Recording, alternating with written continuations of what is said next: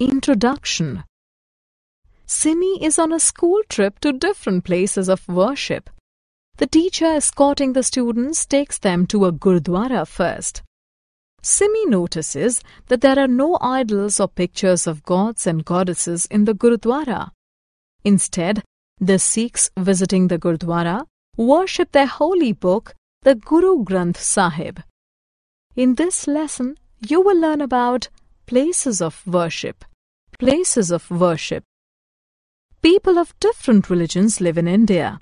They are Hindus, Muslims, Sikhs, Christians. They pray to their God and gurus at different places of worship. Mosques. Mosque is the place of worship for Muslims. Mosques have dome-shaped roofs and tall towers called minarets. Muslims believe in one God, Allah. Friday is a special prayer day. On this day, Muslims visit mosques and offer prayers to Allah 5 times a day. Quran is their holy book. Muslims do not worship idols.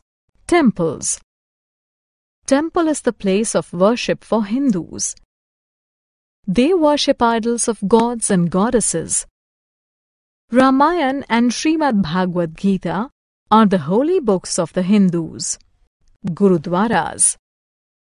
Gurudwara is the place of worship for Sikhs. Guru Granth Sahib is the holy book. Sunday is a special prayer day. On this day, Sikhs visit Gurudwaras and worship the Guru Granth Sahib. Sikhs pray to Guru Nanak, their first Guru, and 9 other Gurus. Sikhs do not worship idols. Gurudwaras are identified by Nishan Sahib. Gurudwaras hold langars to feed the poor and the hungry. Church. Church is the place of worship for Christians. Every church bears a cross at the top. Christians regard Jesus Christ as the Son of God. They worship God, Jesus Christ, and Mother Mary.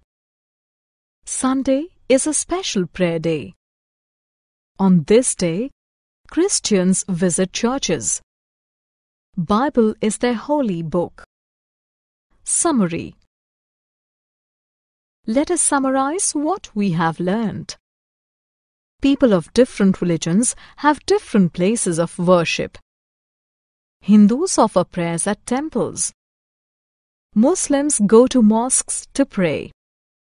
Sikhs pray at gurudwaras. Christians offer prayers in churches.